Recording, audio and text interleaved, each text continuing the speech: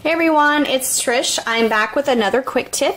I don't know how many of you out there love to drink water all the time or are trying to drink more water, and the best place to sometimes drink a lot of water is when you are in your car commuting to and from work or the park or wherever you're going. It's become such a staple for me that if I get in the car without my water, I feel really weird.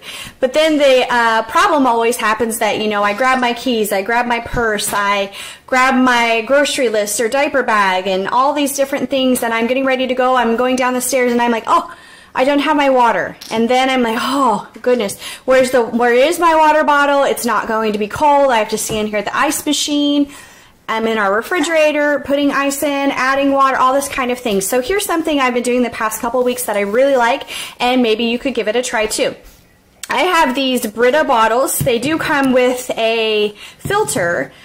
We have since taken the filter off just because we use our own water typically here in our refrigerator that already has a filter, and it's just easier that way. But what I've done is I will take and I will fill up the bottom quarter to halfway of water, and then I put it in my freezer, and I have basically then a big chunk of ice, and I have several of these, so I fill them up and I keep them in there. I do recommend kind of keeping the spout where you drink out of open.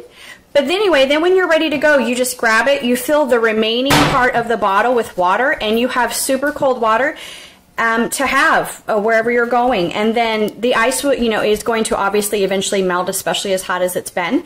And then you have a full bottle of cold water, and it just takes 1 second to fill it up, screw the lid on, and you're out of there. So these are rubber. I haven't had any problems with them cracking or doing anything like that. I think it also helps that it's not being filled all the way up with ice or with water that turns into ice, because this way it still has lots of room to expand.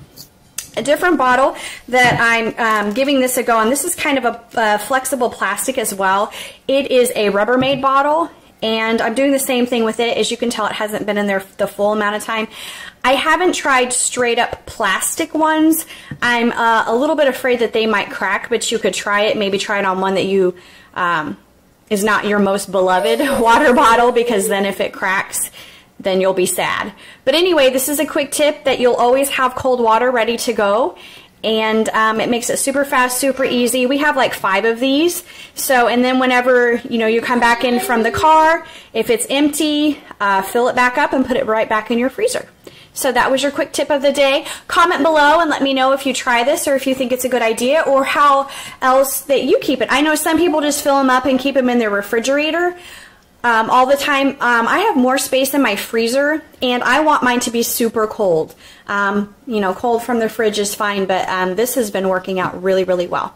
So as I said, subscribe if you haven't subscribed. Thumbs up if you like this idea, and I'll see you in my next video. Until then, take care.